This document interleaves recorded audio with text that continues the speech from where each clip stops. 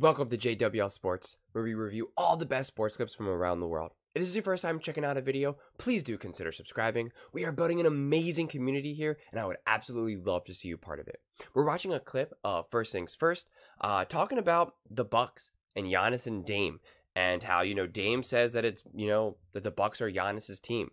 And to me, this is always such a silly conversation of going back and forth, but also it's like, of course this is Giannis's team, but then Giannis also came out and said, no, this is Dame's team, which is also just an absurd statement to make because it's clearly Giannis's team. But I think they're going about this such the wrong way of trying to both build each other up and to be like, this is us together. So I'm really curious to see what like Nick and Brew have to say about this. So let's take a look and we'll break it down from there. Run to the post office.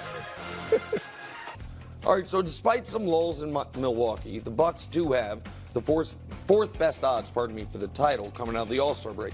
Giannis hoping to get it done again in Milwaukee, this time alongside Damian Lillard, who he thinks is now the face of the franchise. Here's what he said. I ride with Dame. Like I've been saying this over and over again. This is his team. Down the stretch, he's going to get the ball. There's nothing else that we will do. I don't know how else to put it. I don't know what else to say. But at the end of the day, he has to believe it too.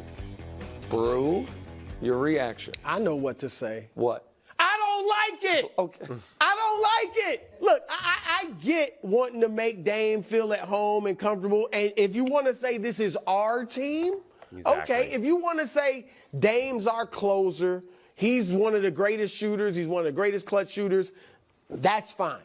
But his team, you're the guy, you're the best player on the team. You're the guy that's won 2 MVPs. You're the guy that's won a championship. You're the guy that's been in Milwaukee his whole career. This has gone too far.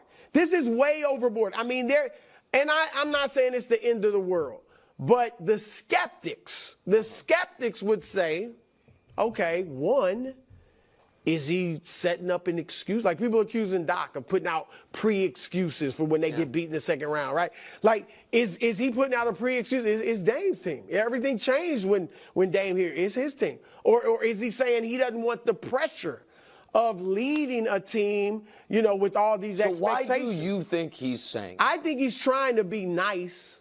I think Dame clearly is their closer, even though it might be Middleton here or there, but Dame's a closer, and maybe that's what he meant.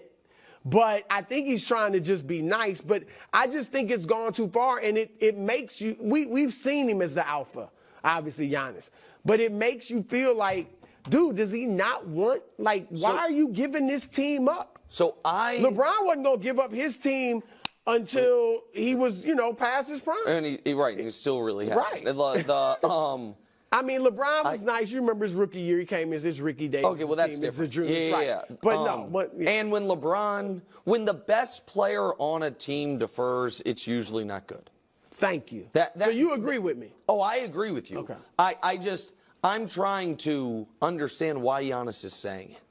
Because Giannis doesn't think Dame's better than him. Giannis doesn't think anybody's better than him, which he shouldn't. Right. Giannis legitimately might be the best player in the world. And if you are the 9th best player in the world legitimately, you probably should think you're the best. So, you know what I mean? When you actually might be, and at worst, you're 3rd. So I'm trying to figure out why he's saying it, because here's the thing.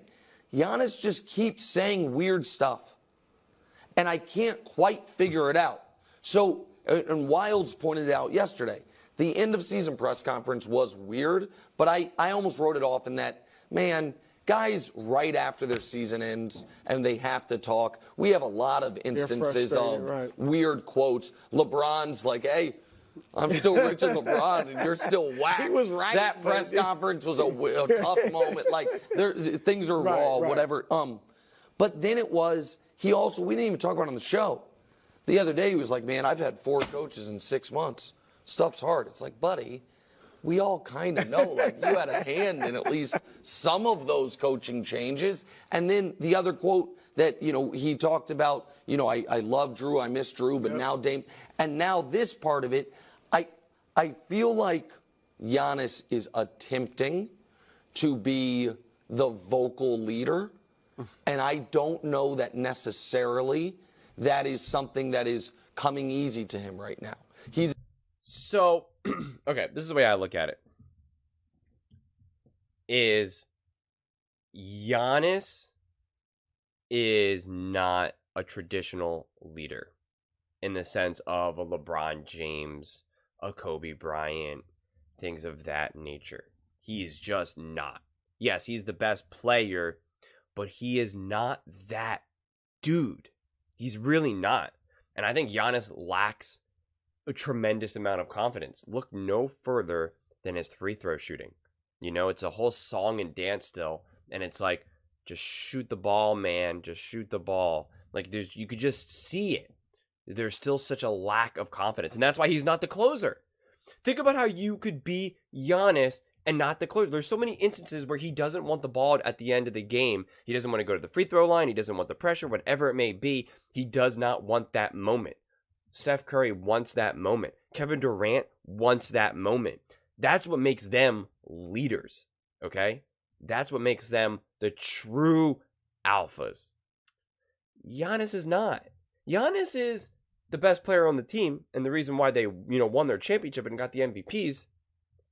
But he's not the actual alpha, right? He's not the real true alpha. And again, I don't know if it's because he's international, and I think that plays an actual legitimate part in it.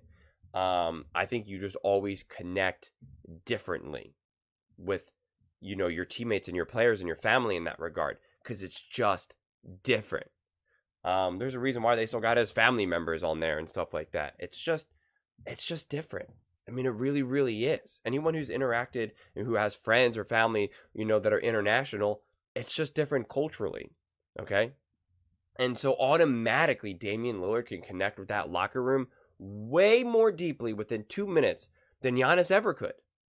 Just for the sheer fact that they're born and raised in the same neighborhoods with the same culture. Similar parents, similar upbringings, similar tastes in music, food, all of that type of stuff. They just know. And that's not to say that Giannis can't connect or that doesn't connect, right? I'm not saying Giannis can't lead or can't do those things, but he leads in a different way that I think is not always the easiest thing.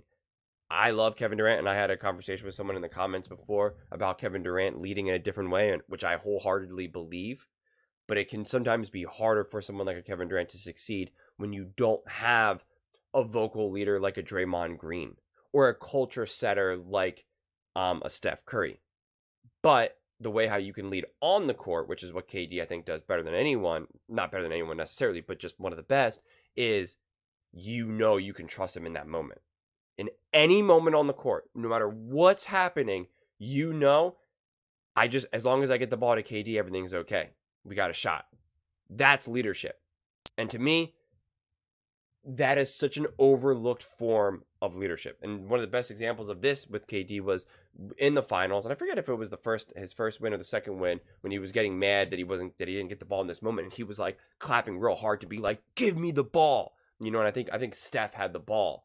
And it's true. It's like, give me the ball. Like, as KD has it, he's going to take care of it. He's going to handle it. If he gets trapped, he'll be able to get out of it. Like, he can do anything that needs to be done in any given moment. And so you just feel better when you're on the court with someone like that. As a player, you feel better knowing, KD, got to look for KD is, or if you don't have the ball and someone else has the ball and you just know, got to get it to KD, or as long as KD has the ball, you're like, all right. KD's got the ball. All right, we got this. It's different. Giannis does not have that at all. Again, that's why he's not the closer. That's why he has given up the ball many times. That's why it takes him 45 minutes to shoot one free throw. It's a whole thing. And you can see the insecurity, and that's what they were kind of alluding to when he gave his end of the season press conference, where he said something about, this year isn't a failure. Michael Jordan didn't fail when he didn't win, yada, yada, yada. And I get that quote. I really do. But it's still weird things to say. It's still a slightly weird thing to say, quite honestly. And I think that comes from a lack of confidence. Giannis over the years, before he was just this bright-eyed, innocent genuine person. And as the years have gone on, he's gotten more, divisive in a way. Not in an aggressive way, but just, fighting more, talking more. He's just a different person than he was a few years ago. As Colin Cowherd put it, he's just become more Americanized, and more bitter. And that's okay in a lot of ways. I mean, it really is, but it's just, I think Giannis is trying to be something that he's not, quite honestly. I think Giannis would have thrived, absolutely, with the Golden State Warriors. Take out KD and put Giannis.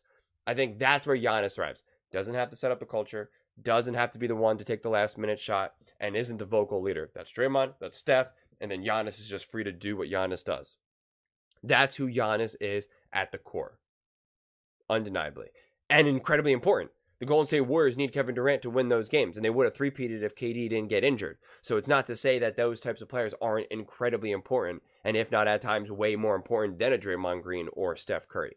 Again, it's a team sport. You need everything. Michael Jordan needed Scottie Pippen, needed Steve Kerr. LeBron James needed Dwayne Wade, Bosh, Mario Chalmers even. Like, you need all of these things to happen to be able to win. And so, yes, Giannis is clearly just not that guy who's the vocal leader, the culture setter, the man on the court that everyone just knows as long as Giannis has it, we're okay.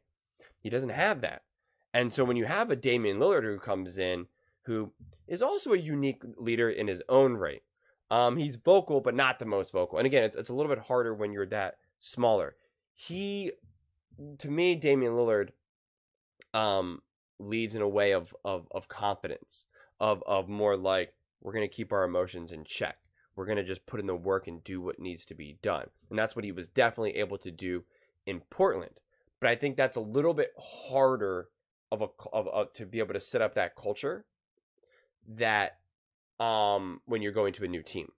Like, again, I think Damian Lillard and Steph Curry are similar in the way they lead to some degree of their culture. And also, like, yeah, I got the ball, as long as you get me the ball, like, I can put up that last minute shot. We always have a chance. I can always get us back into a game if need be.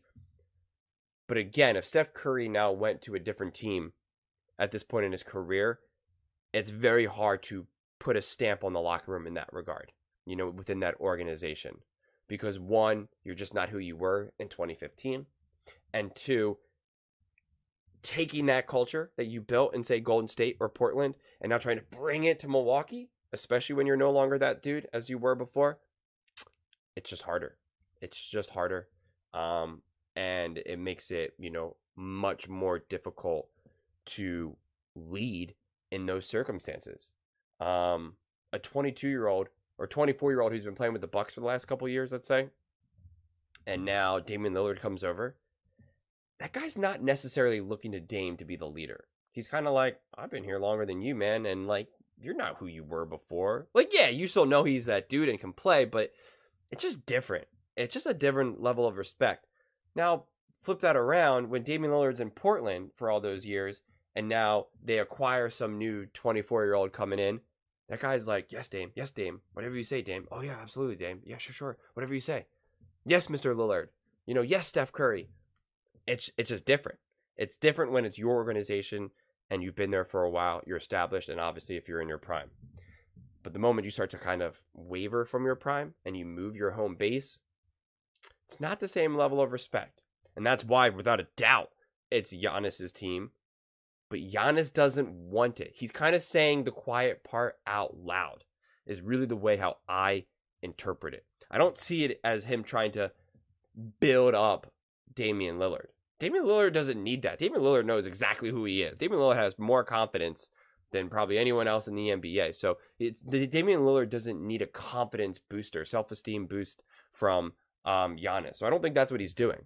I think Giannis is just, again, accidentally saying the quiet part out loud. But those are just my thoughts. I would absolutely love to hear yours. I read every single comment. So if you think what I'm saying is the most ridiculous thing you've ever heard, please let me know in the comments below. If you think what I'm saying is the most amazing thing, then definitely please let me know. Either way, let's get into some discussions. Let's get into some fights. But ultimately, let's just have some fun. And please do consider subscribing. We are building an amazing community here, and I would absolutely love to see you part of it. I want to build something that we all genuinely feel connected to, something that we're really excited to be part of, and I think we're well on our way to doing it. And please don't forget to give this video a thumbs up, as it really does help with the visibility and the algorithm. Thank you so much, and see you next time.